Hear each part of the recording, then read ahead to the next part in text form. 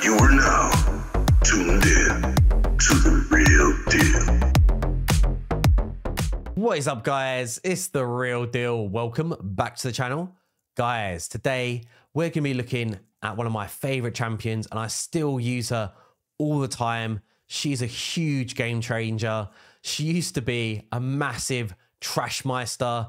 It's Visix the Unbowed, and she got a buff and she just became one of the best champions in the game.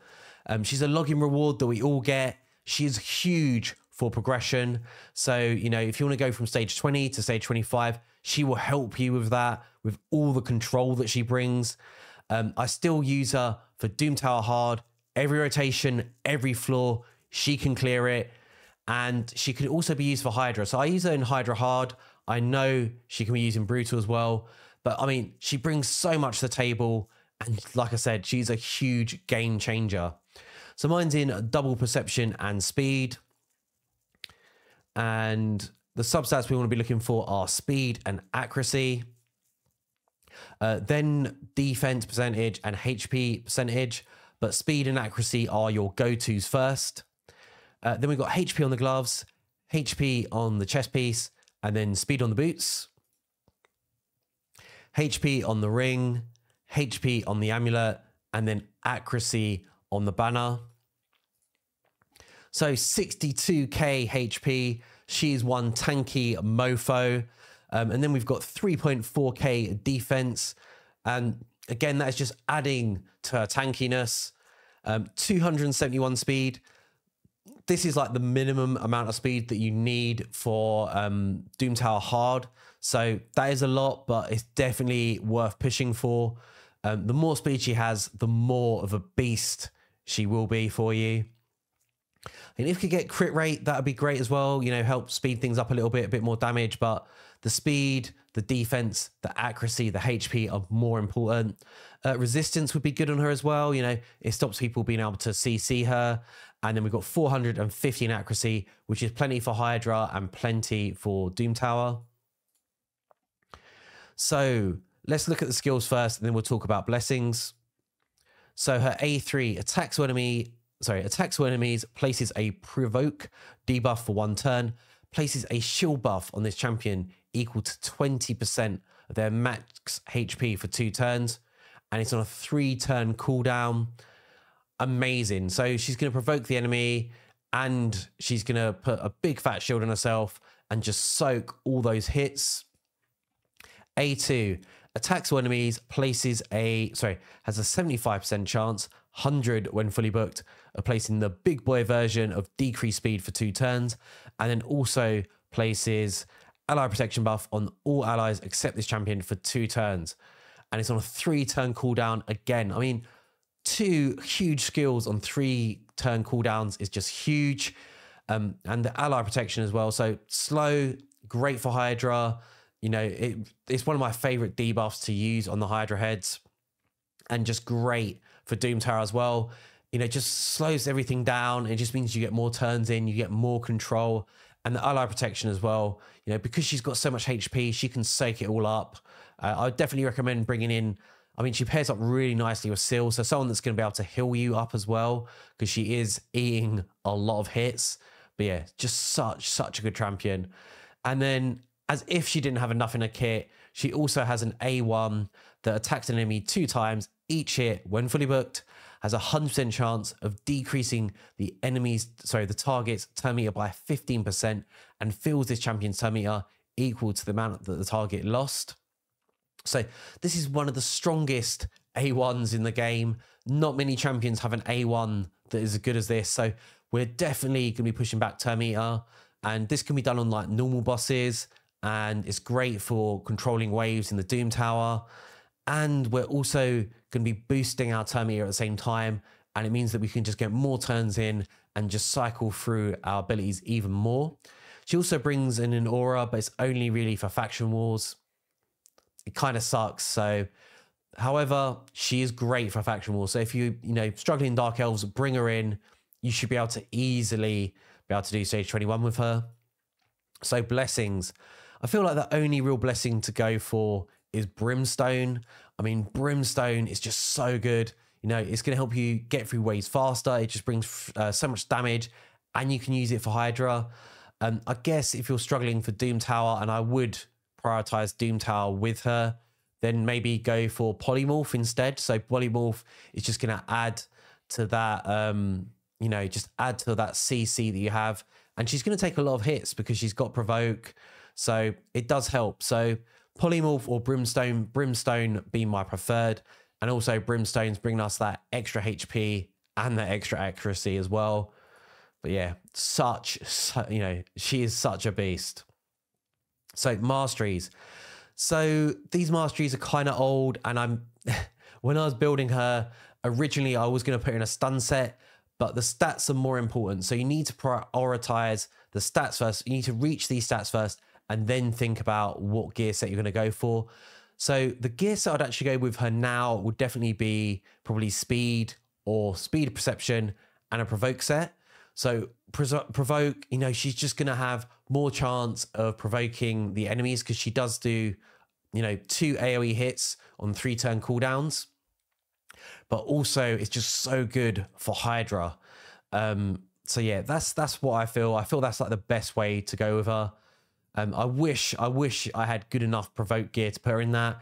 If you're like me and you don't have the gear, you know, you could go triple speed, you could go triple perception. It's just about hitting those stats. So we've got gone for support, just again for extra accuracy, also arcane telemetry. So we do throw out a few debuffs, and when they expire, we got a good chance to boost our turn meter. Going for Master Hexer as well. Keep those those slows on the enemy for longer. And Evil Eye as well. It is so nice with an A1. It is so good, so good. So then I've gone for defense because we want her to be tanky. She's not really going to be doing a lot of damage. So we've gone for resistance. We've gone for improved parry. So it's going to reduce critical hits to us. And then rejuvenation. So we get bigger shields and bigger healing on this champion. Resurgence. So one of my favorite, it's probably one of the best masteries in the game. You take a big hit, and then we've got a very good chance of removing a debuff from ourselves. Can come in clutch. Delay on Death is going to reduce the damage that we take over time. Harvest Despair as well, so we can land leeches if we place a stun, sleep, fear. Sorry. Yeah, so we have a good chance of placing leech for 1 turn when placing stun, sleep, fear, true fear, freeze, or petrification. Actually, that's no good for us. She doesn't do any of those things. My bad. I don't know why I've done that. Yeah, it's a shame. I guess it's because I originally was planning to put her in a stun set. So if she was in a stun set, she could land leeches as well, but never mind. I mean, it's no good for Hydra, so it doesn't really matter. I guess I'd probably take Cycle of Magic instead. Cycle Revenge, again, take a big hit. Good chance to increase our turn meter. Retribution as well, again, take a big hit. We can get counterattacks, push back with the A1 and, you know, bump up our turn meter. And Fearsome Presence. So I think, again, I just feel like a provoke set would be just so like absolute god tier on Visix. And having like a 5% chance to increase that would just be huge. If you're like me and you can't get good enough gear, go for Eagle instead, and then you can put your stats elsewhere. But yeah, so that's how I would build her. Now let's hop into Hydra, and then we'll like check her out in a Doom Tower wave and just see the sort of control that she brings. So this is the team that I run for Hydra Hard. We got Leo, Artak, Hepfrak, Tuhanaruk, Godseeker, and Visix. So we're running 3 DPS champions. It's full auto, by the way. It usually gets about 40 mil. And a huge part of that is down to Visix. You know, she's keeping the Head of Cleansing under wraps, which is the most annoying head, in my opinion. Either that or Mischief. But yeah, she keeps under wraps with that provoke. But then that decreased speed, I feel like the decreased speed is the real key to bumping up the numbers of damage. You know, the slower they are, the more turns we're getting in. And again, if she just had that provoke set, it would just make this so much better, because the Head of the Head of Cleansing would just never get a turn. Yeah, and on normal, this team does something like 250 to 300 mil. And on hard, we're looking at about 40 mil. We're running 3 DPS champions. And that's because Tuhanarak, Visix, and Godseeker are covering so many of the key components we need to build a Hydra team. So Hetfrak, obviously just doing raw damage, same as Leo. Artek, I love him just because he's throwing out HP burns, you know, so even if he does get eaten, he's still doing damage, and he can do activate burns as well. Tuhanarak, I mean, the block debuffs, the decrease attack, huge, 2 of the best debuffs for Hydra. And then Godseeker's just in there just to do healing. She can also, if she did have accuracy on her, she can like decrease buffs as well, the duration of buffs.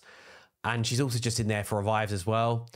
But yeah, and she's just bringing so much to the table. Like, you know, we've only had like 14 turns and we've already done 4.5 mil. Yeah, she is just huge, just so huge for Hydra. So if you're new to Hydra, you know, she's definitely worth bringing in. She, you know, like I said, she's just bringing in so much control. And again, she can be used for Brutal as well. I think you might need a slightly different build for that. I think if I was going to use her for Brutal, either Guardian set or Regen, because of the ally protection, she is going to be eating, you know, she just eats up so much damage. She's soaking it all up like a sponge, and she needs to heal. I mean, look at that. 2 minutes in now, or 2.5 minutes, and we've already done 10 mil damage, 20 turns, huge. So we're on Doom Tower hard, and as you can see, we've cleared every single floor. And this is rotation 1, but like I said, this does every single floor. That's my normal team that I run. This is the one that we run for Hydra hard. This is the A team. Just turn off auto.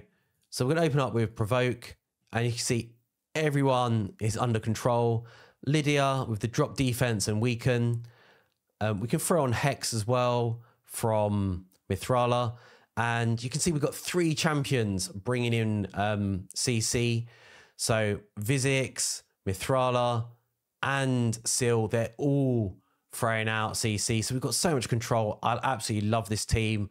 And it's a really good team for like a free-to-play account. I mean, the only real champion, I mean, every single champion you can get here, apart from Seer. Seer kind of can be replaced, but it's very difficult. I mean, Seer is Seer. She is one of the best champions in the game. And actually, let's just stick it on auto again. Oh, that was a bit of a mistake there. We wanted to save the slow for the second wave, but it's all good, guys. It's all good. Yeah, we're going to run. We'll probably run into some problems into the second one. Hopefully, we can sort of cycle back round with Visix. Maybe not. Ah, okay. So this would be a failed run, and that's because we'd like to throw out the slow first, because Rotos is obviously going to be able to cleanse because he's paired up with Sifi, so he will actually cleanse all of that, and even the hexes as well. Oh no, perfect. Oh, I thought you needed slow for this wave. Guess you don't. But now Sifi's dead. It's game over. It's pretty easy. And we just cycle back around again. But yeah, but Visix, she just opens up so much for you.